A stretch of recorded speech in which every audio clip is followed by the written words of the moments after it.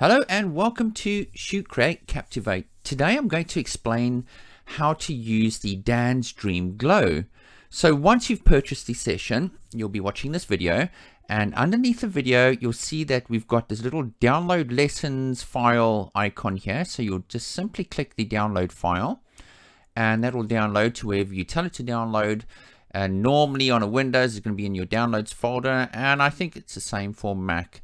So in your downloads folder, you're going to have this zip file over here that says Dan's Dream Glow. You're going to double click it. And inside the zip file, you're going to see dansdreamglow.atn. Now, I would say open Photoshop in the meantime. I've got it open now. All I'm going to do is just double click this file. Okay, and Photoshop opens automatically. Now nothing's going to happen right now until I load an image.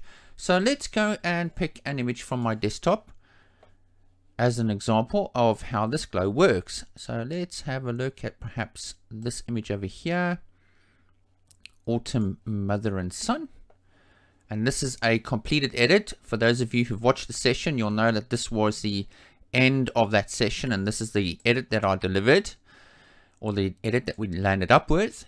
But now I want to add in that extra dreamlike quality to the images. Okay, I haven't done this before because it's been a bit of a project that I've been working on, and I've been trying to discover how to best implement this dream glow as an action. And all we're going to do now, you can actually see here it doubled up. I don't need both of those. I've already had it loaded in. So when you open up Photoshop, you're going to have your actions panel loaded here, and it says Dan's Dream Glow. If you don't see this action panel, all you're going to do is go over to Windows and go to Actions, or press Alt F9, and it'll appear in this area over here of Photoshop. So all we're going to do now is just run this Dan's Dreamy Glow. Press play, and it will stop there for a moment, and it'll say mask off glow where you don't want the effect to be. So paint with a black brush on the mask with a 20% flow. So that's very simple. You can already see this dream-like quality across the entire image. Okay, that's that dream quality, dream glow that I'm presenting here. So what we're going to do is tap on our brush tool, and I'm going to size it up to about the size of their heads, or maybe just a little bit bigger. And I want to paint that effect off of their faces just a tad. Okay, so we're going to come over to our mask on this layer here, tap it once, and I'm just going to paint with a very low flow, as I said before, of about 20%. And I'm just going to take that effect off of their faces, and maybe off of other areas where I don't feel like the glow is appropriate. But there we go. So before and after. Before and after. What it has done, it's added some extra contrast to the image at the same time, but you have got control over that contrast. Okay, I developed this in a way that you can actually edit everything in terms of how it presents the glow. Okay, so what we're going to do is double tap on the shadows and highlights over here. So double tap it, and it's going to bring up this dialog box here, and it says shadows amount. So you can decrease them or you can increase them. So you can bring back those darkened shadows if need be. I think in this case here it looks nice, and you can also recover highlights at the same time. We're going to have a look at this in more detail in a moment when I bring up another image. But there you go, folks. That's the first edit over here. So before and after. It just adds that lovely dreamlike quality to the image. Now, this works particularly well because I've dodged and burned the image the way I wanted to. So those shadows and highlights are well presented in the image. Okay, remember, like I said, this is added at the end of the process. Okay, before and after. Before and after. Right, let's look at another image. What we're going to do is I'm going to pull up this image over here of Amy. This was at the Husky shoot that we done. So I'm just going to open up the image in Photoshop. And and we are going to run the action again. So just press play. We'll ignore the stop here, so we'll just press stop, and again just paint off that glow off of her face where we don't want it to introduce too much of a glow.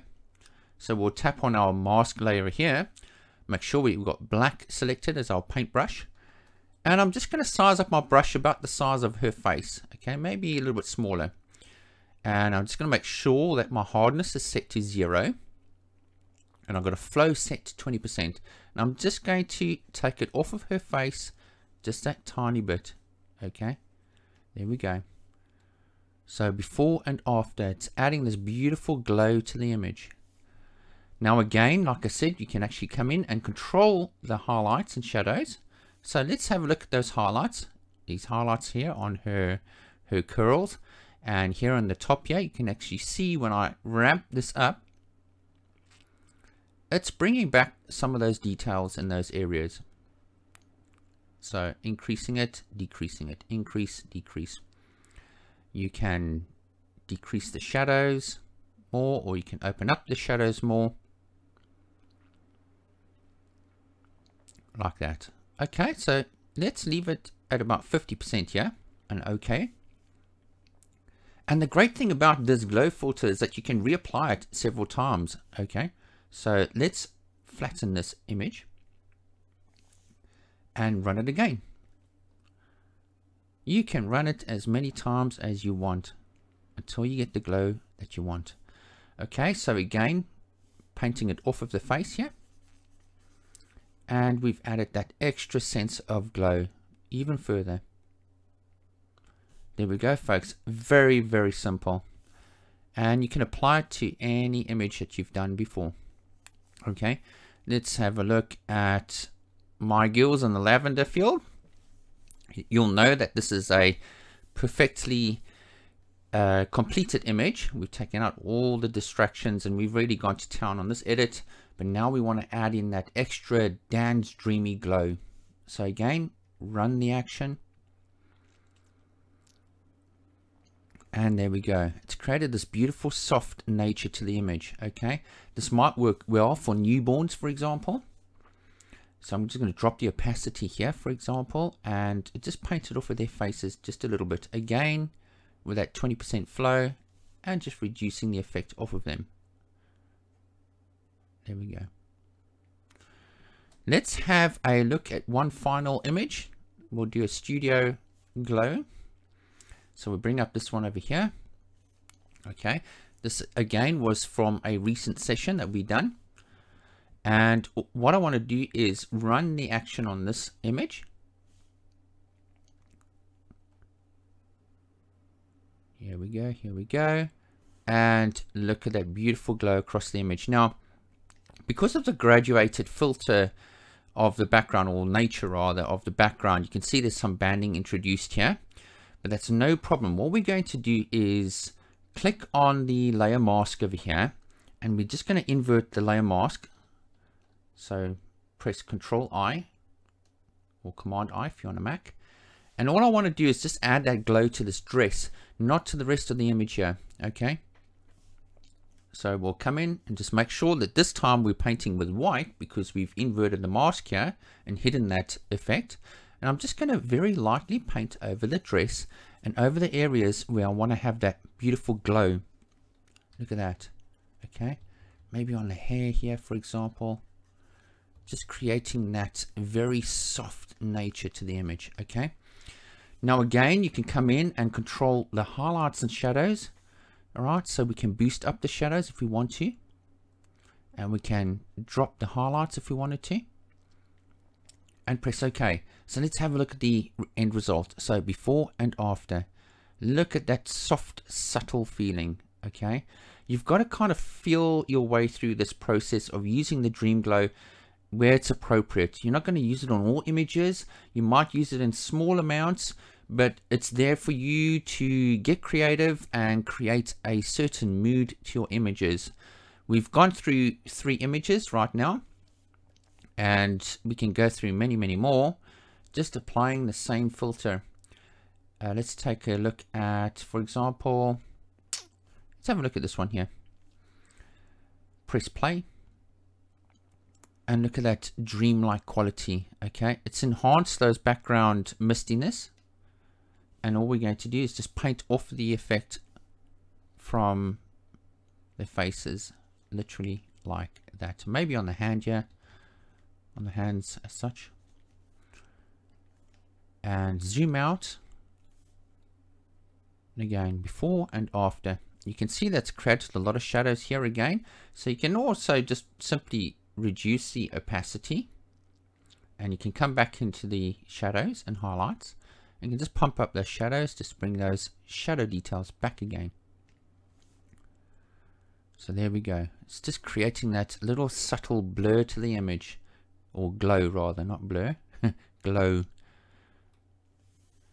Right, there we go. So I hope this is going to introduce another level of creativity to your images. It really works well across a lot of images, and particularly the end results of how I edit with that lovely beautiful dodge and burn, understanding beautiful light, and creating that soft dreamy quality to the image, and just ending it off with the Dan's Dream Glow.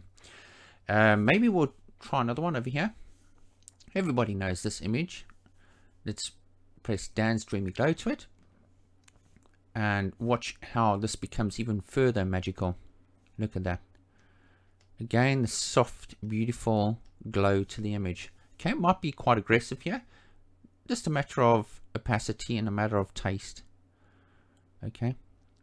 You could keep it at 100% and just simply tap on the mask here. Switch it back to black. And just paint it off of her face a little bit. And the rest of the body maybe. You can also obviously set your own flow of the brush and just take it off of her very, very softly on that mask. So before and after.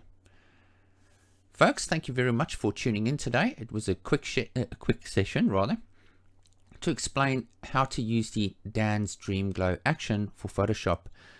Thank you very much again for all the massive support. I really appreciate it. And we have more actions coming in the pipeline, and I can't wait to share it with you all. Bye for now.